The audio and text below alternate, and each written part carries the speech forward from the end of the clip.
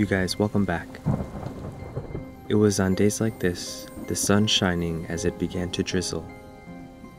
There was talk of a storm approaching. I quickly biked to the market to pick up snacks. There I picked up my first sesame ball ever, and I was hooked.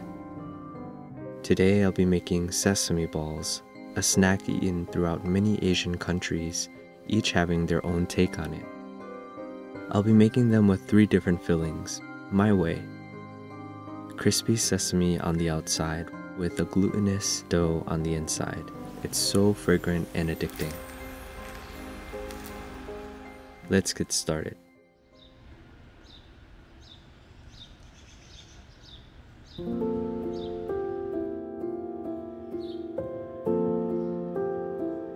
This is peeled split mung beans that I've rinsed 5 times and allowed to soak in room temperature water overnight.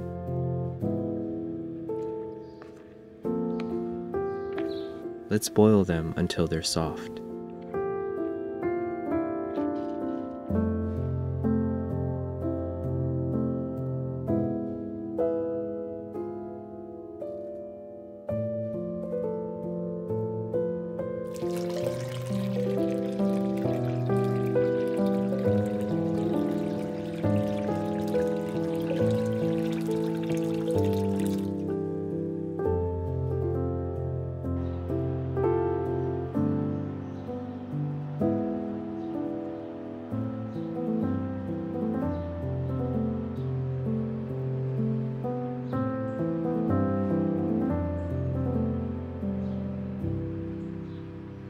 When they look like this, they're ready.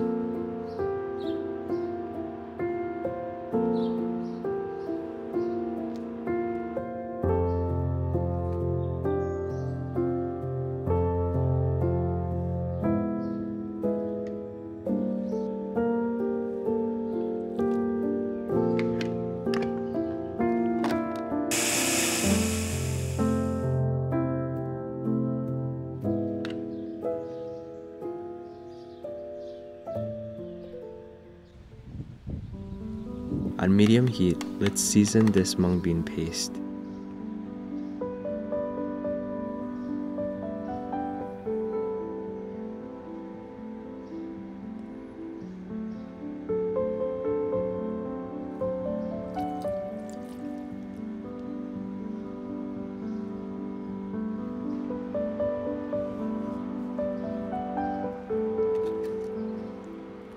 We want to reduce the paste down until a lot of the moisture has evaporated and the paste becomes thick.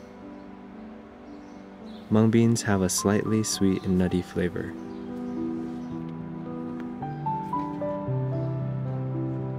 I suggest using a non-stick pan. Keep stirring. You'll feel like it's never gonna thicken up, but trust me, it will.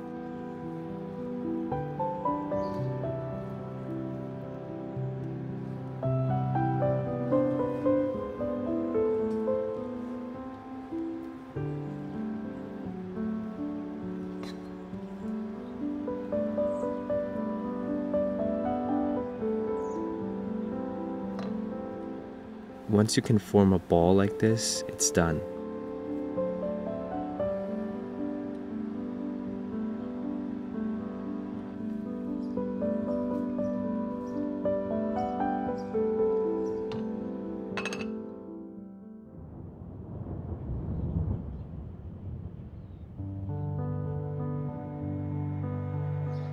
Taro tastes like a milder sweet potato with notes of vanilla and coconut. It's very fragrant.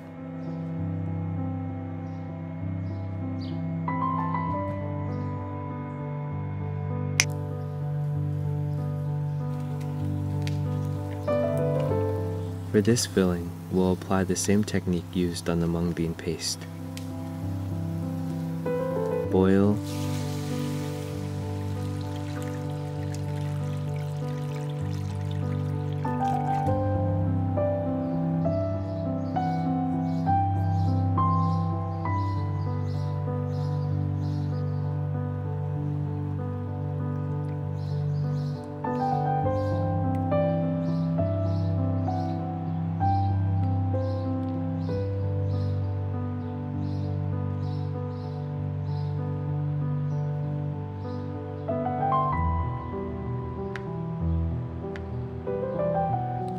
puree,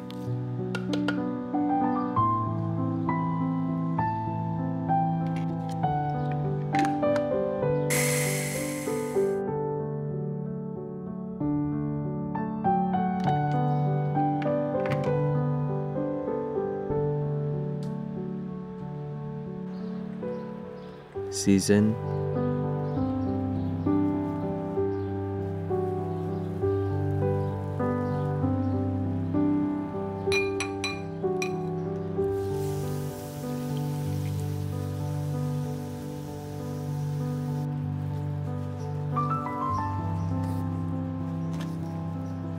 and reduce.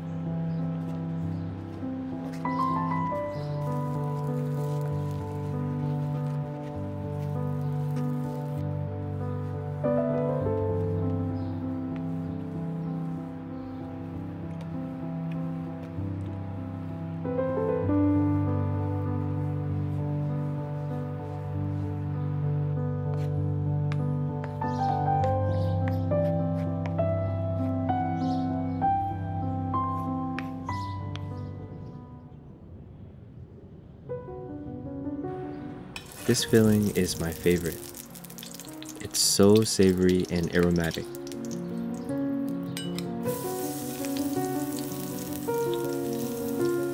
The flavors pair well with the dough that I'm about to make.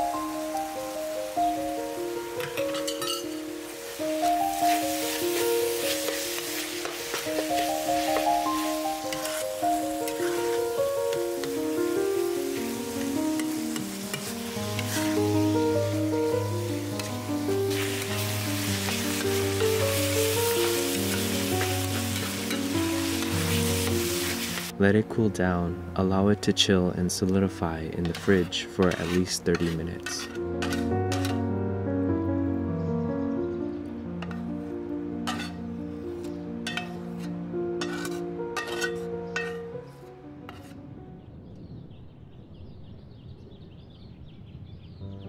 Let's make the dough. We'll need glutinous rice flour and regular rice flour. These are the brands that I can find in my local Asian grocery store.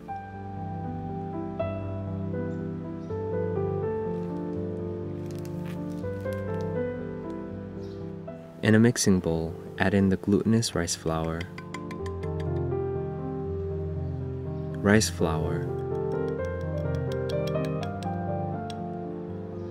sugar,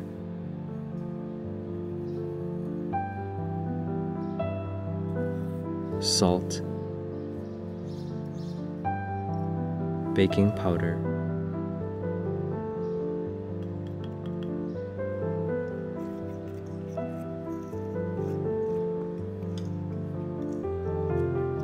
coconut milk,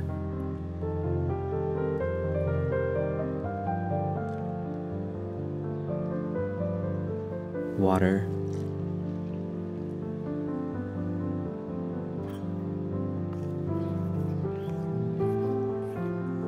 and mashed potatoes. Yes, I'm using boxed mashed potatoes, which works perfectly here. Mashed potatoes surprisingly add a really nice texture to the dough. It's gonna look like there isn't enough liquid to combine all of the ingredients here, but keep mixing everything together and it will combine eventually. Let the dough rest for about 20 minutes.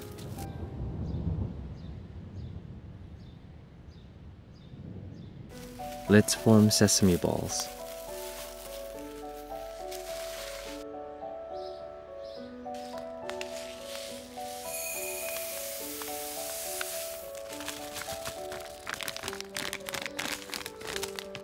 Form balls of dough about the size of golf balls.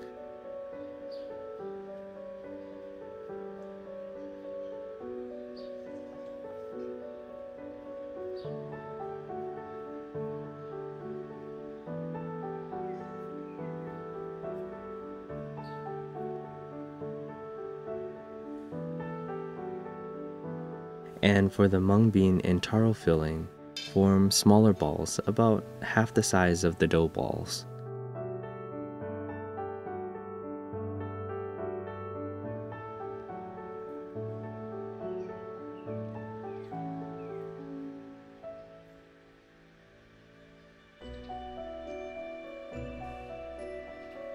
Flatten out the ball of dough with your palm and fingers.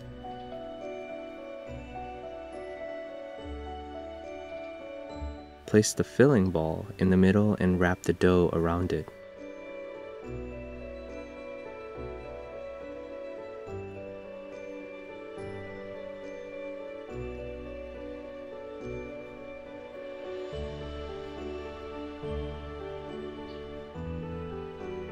Roll it into a smooth ball with your palms.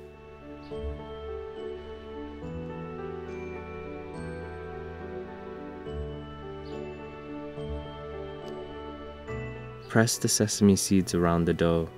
It will stick easily.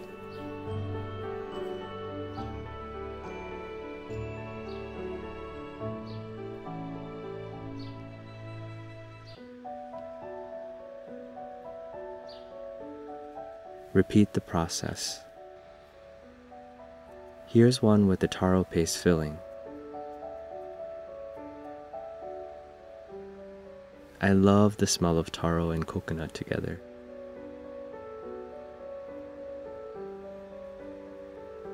Don't worry about getting the balls perfectly circular right now. They will expand a bit in the oil, fixing the shape on their own.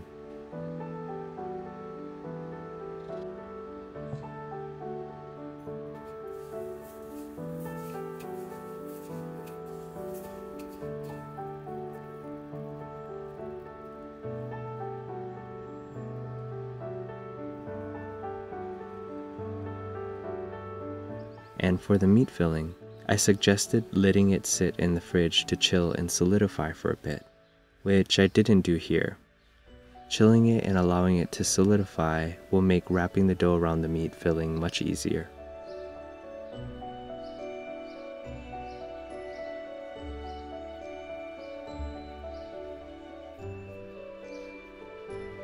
The coconut milk in the dough pairs nicely with the savoriness of the pork.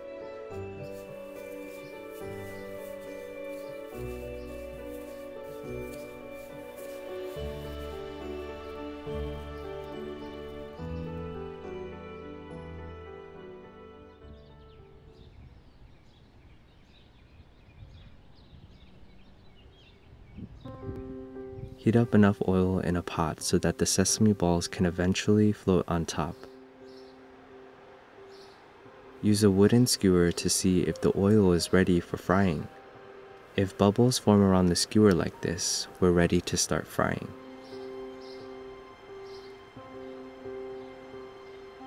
The goal is for the oil to produce gentle bubbles around the sesame balls. Too vigorous and the sesame ball will burn quickly before the inside is cooked. And too stagnant, the sesame ball will soak up a lot of the oil.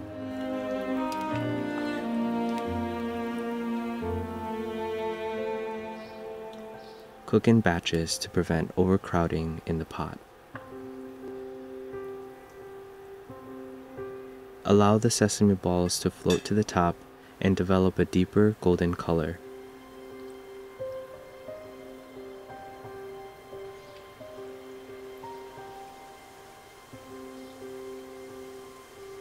It smells incredible in here.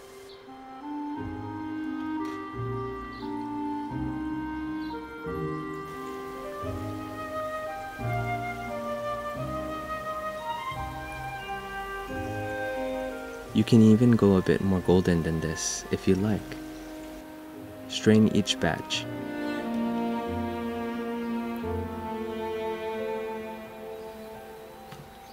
The outside should be crispy inside dough should be glutinous. It smells so good, and it reminds me of all the times I used to snack on these.